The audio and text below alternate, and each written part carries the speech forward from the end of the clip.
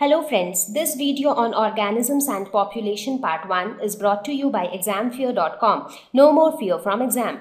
Topics to be covered in this lesson are introduction, ecology, organism and its environment, wherein we will talk about biomes, habitat and abiotic factors. And we will also discuss about population. So when we talk about organism and its environment, so organism in itself is a vast term which includes huge number of living organisms, starting from the tiny bacteria which are like made up of just one single cell, to huge animals like elephants, lions, tigers, human beings. There are so many other aquatic organisms like fishes, whales, sharks. Besides that, we also have a wide variety of plants. So organisms include all of them, and of course you must agree that the variety is huge.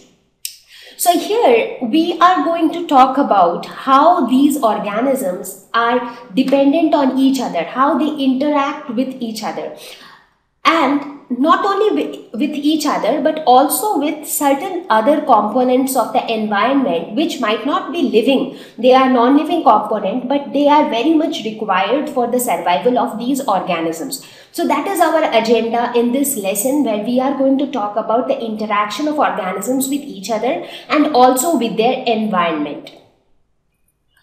So let's look at this simple slide which will tell us that organisms interact with each other as well as their physical environment. So we will take a very simple example.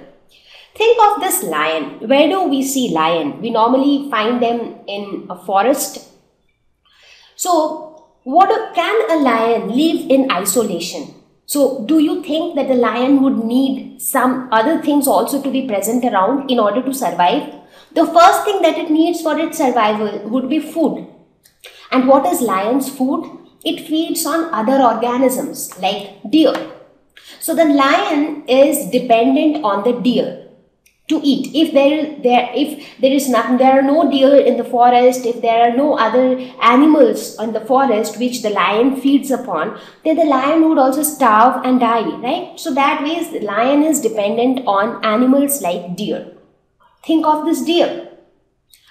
Deer also needs food. So what are those things on which the deer feeds upon? It feeds on plants. So we can say that the lion is dependent on the deer and the deer is dependent on the plants. What about the plant? So what is the plant dependent upon? Now, if you talk about the food habits, plants can prepare their own food. We all know that by the process of photosynthesis, with the help of chlorophyll in presence of sunlight, it can prepare its own food. So does that mean that plants do not need anything from the environment?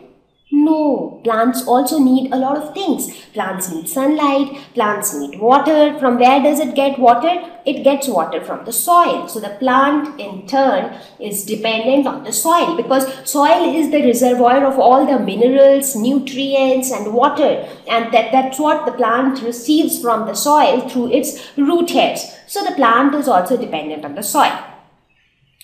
So it is not only soil. Soil is just one thing of the environment on which the plant is dependent on. It is also dependent on light, air, etc.